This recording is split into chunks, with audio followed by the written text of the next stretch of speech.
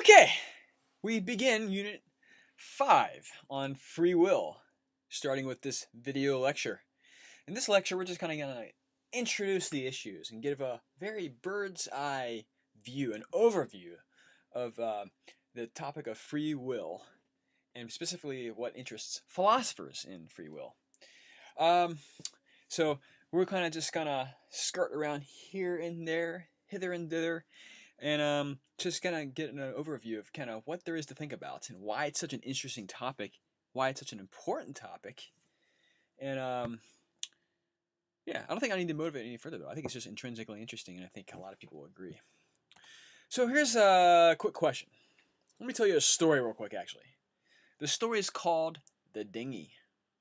So one day, me, Davis, was in the middle of Lake Michigan, hanging out in his dinghy. Davis was roughly 1 mile from shore. Suddenly a storm broke out. Water began to flood into his dinghy, and Davis quickly realized that his dinghy was sinking. Davis's only chance of making it to the shore alive was to jettison his cargo that was also on board in order to lighten the load on his dinghy and prevent his dinghy from sinking. So Davis tossed his cargo overboard and made it safely to shore. Question. Was Davis forced to throw his cargo overboard? Think about it. Most people would say yes. Given that Davis was going to drown if he didn't throw the cargo overboard, Davis had no choice but to throw it. Alright, fair enough. I'm going to tell a slightly different story, also called The Dinghy. One day, Davis was in the middle of Lake Michigan, hanging out in his dinghy. Davis was roughly 1 mile from shore. Suddenly a storm broke out. Water began to flood into his dinghy, and Davis quickly realized that his dinghy was sinking. Davis's only chance of making it to the shore alive was to jettison his mother, that was also on board, in order to lighten the load on his dinghy and prevent his dinghy from sinking. So Davis tossed his mother overboard and made it safely to shore.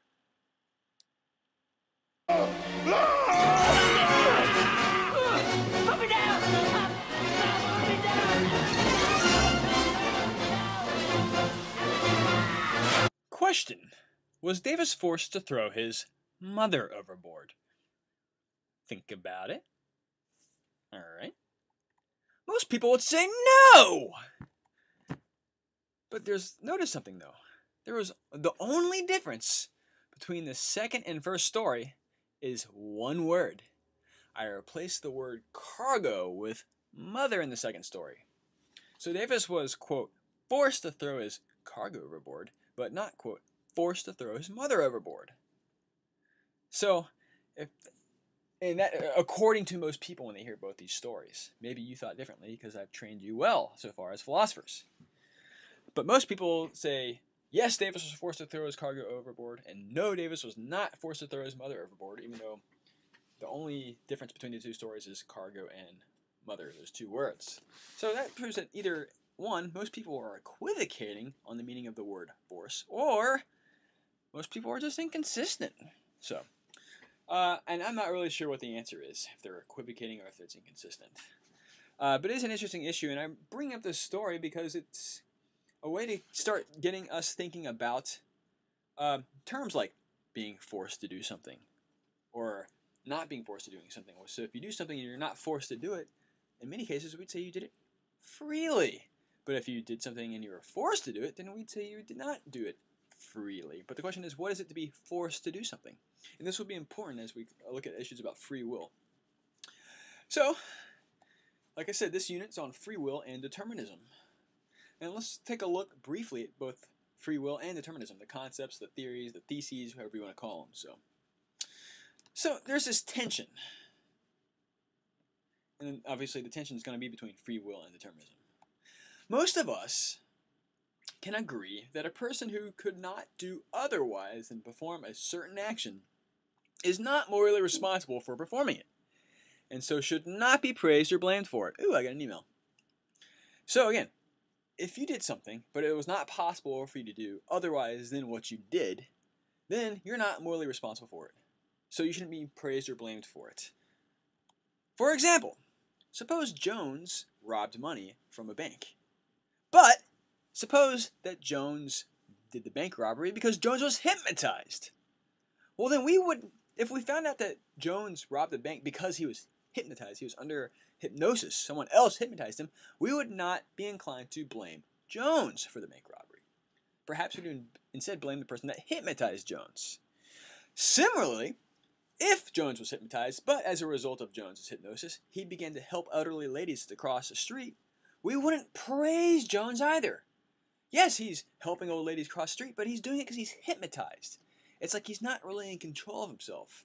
Something else is in control of him. So given that he's hypnotized, he can't do otherwise than what he's doing at the moment.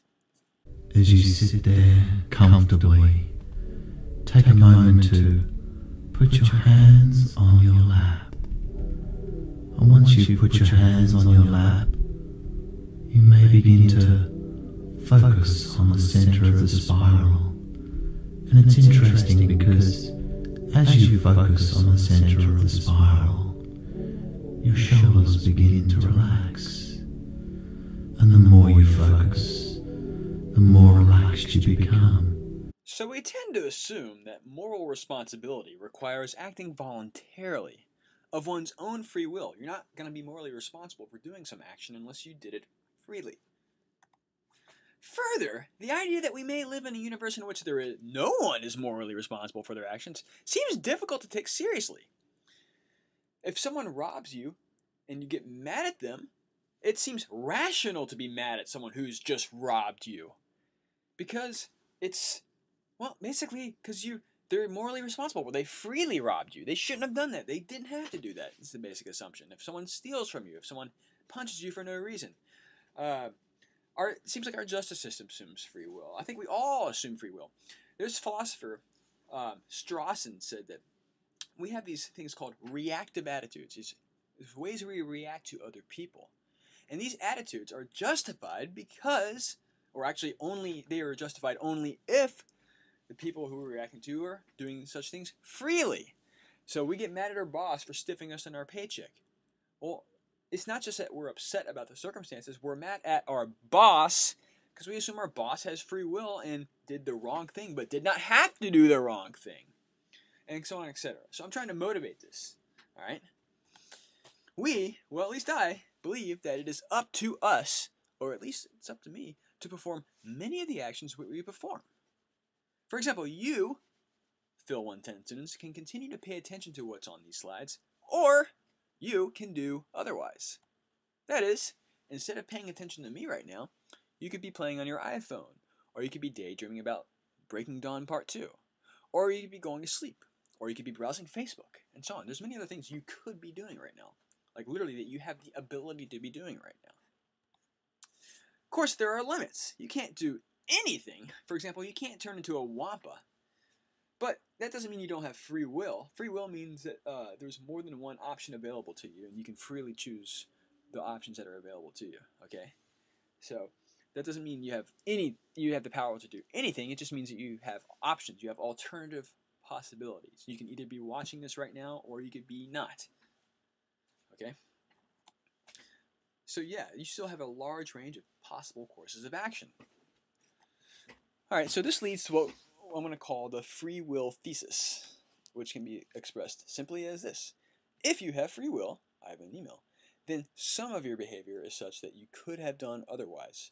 In other words, it is up to you. So you could be doing something other than watching this video right now. It is up to you to be watching this video right now. This is a pretty plausible thesis, and I think most of us at least act as if we believe it all the time, or else we wouldn't react to other people in the way I've illustrated. We wouldn't get mad at people for doing things that we think are wrong unless we thought in some sense that it was up to the person who did it to not do it. But there's this other thesis, which we'll call the determinism thesis, and it's also going to be quite plausible as well. We'll express it first, and then we'll elaborate upon what I mean by it. So here is the determinism thesis. Given the past and the laws of nature, there is only one possible future. All right, that's the thesis. So here's the big picture. Given the state of the universe at time zero, we'll say that's the Big Bang, And the laws of nature that govern this particular universe, laws about gravitation, about the behavior of atoms, and so on.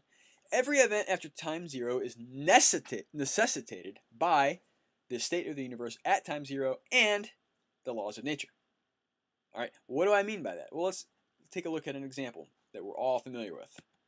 Take a portion of H2O molecules, water, and we'll say that it's in a liquid state. So take liquid water. Well, we suppose we put it in a chamber at some time t, like a freezer.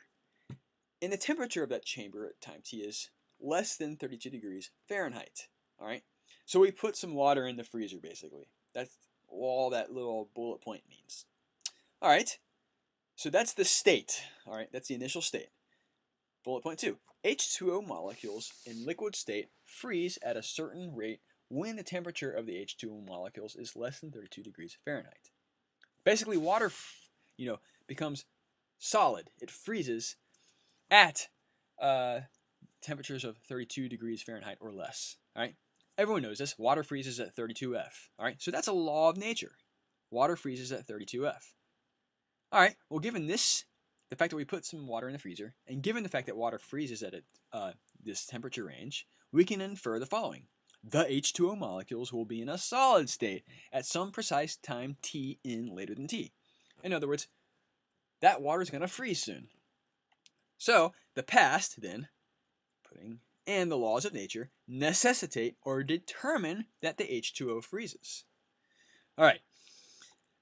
Imagine if H2O didn't behave in this predictable, natural law-abiding manner. So imagine if water didn't behave in these predictable ways, in these lawful ways.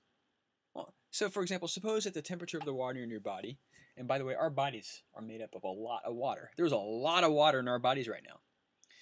So imagine if it didn't, suppose the temperature of the water in your body were 98.6. But H2O didn't have to follow these laws of nature. It didn't have to boil at a certain point or freeze at a certain point. Instead, it could freeze at any temperature or boil at any temperature. So it was unpredictable and chaotic. Well, then you could, freeze or spontaneously combust. In other words, that would suck, all right? We want water to behave in lawful ways. So, well, this is kind of like why we think determinism is a good thing then. We want nature to behave in predictable ways. Then when we learn about nature, we can avoid certain disasters and we can control it for our own ends, all right? We can predict, for example, severe weather events. And the reason we're better at predicting tornadoes and hail and hurricanes is because we have a better understanding of the laws of, nature when it pertains to weather. And the fact is, it doesn't really tend to change. These laws kind of just hold at all times, all right? And that's how it is in a lot of the sciences, and it's a good thing that the world operates in this regular kind of manner, all right? All right, so we can take determinism and see this that everything is kind of law-governed. All right, well, here's something to think about. Take you at this very moment, all right? You are in a certain state right now, okay? That state of you includes all your desires, your beliefs, your attitudes, your tastes, your values, your allergies, your addictions, your body temperature, your weight, your height, your eye color, and so on. Basically, every fact that there is about you is your state of you at this moment. So think about it. Take a moment to introspect, all right? So just like water can be in a certain state, it can be liquid or solid or gas. Human beings, you and me, also are in certain states, much more complex, but we are in certain states, all right? All right, so introspect for a second. Also, think about this. Humans behave in very predictable ways in virtue of these desires and beliefs and attitudes and tastes and so on. At least according to a lot of biology and psychology and neuroscience and so on. All right? Okay, so think about that. All right, then. There's going to be one and only one way then that you are going to react. And this is going to be necessitated or determined by the laws of nature and the facts about you at this moment. All right, you ready? Okay. Oh my gosh. Dear Lord. Oh my gosh. Uh-oh. Oh, no. Oh, no. Oh, no. Oh, no. All right. So that's the overview of free will and determinism. What we're going to be exploring in the next few lectures is the following. 1. Whether or not free will and determinism are compatible or incompatible. If they're compatible, well, then how should we understand free will? And if they're incompatible, what's more likely to be false, the free will thesis or determinism? And to find out, stay tuned.